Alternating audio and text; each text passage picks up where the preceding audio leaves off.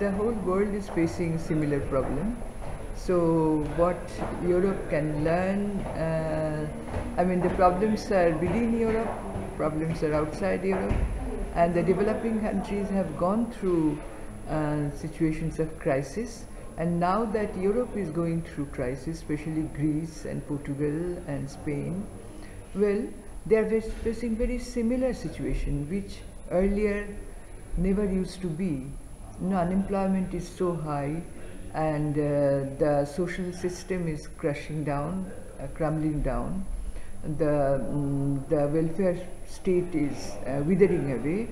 So this is a new situation. Now about the developing countries, what they can learn is how, in the context of a country like India, for example, it started with the notion of being a developmental state, but now that notion of development has moved sort of, it's over, and now it is the market which is at the center stage, and that makes it very difficult with inequality, with unemployment, for people to survive, for people to sort of, continue living more or less.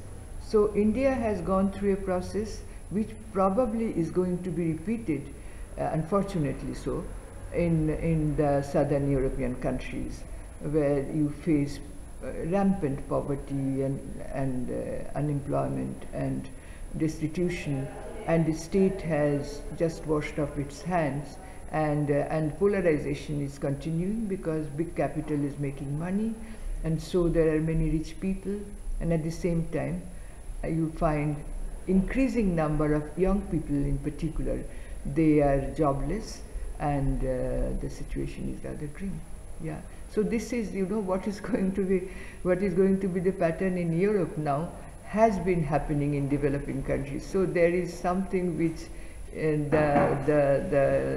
Europe should find out a way to stop this process, and to have policies which bring to an end such situations.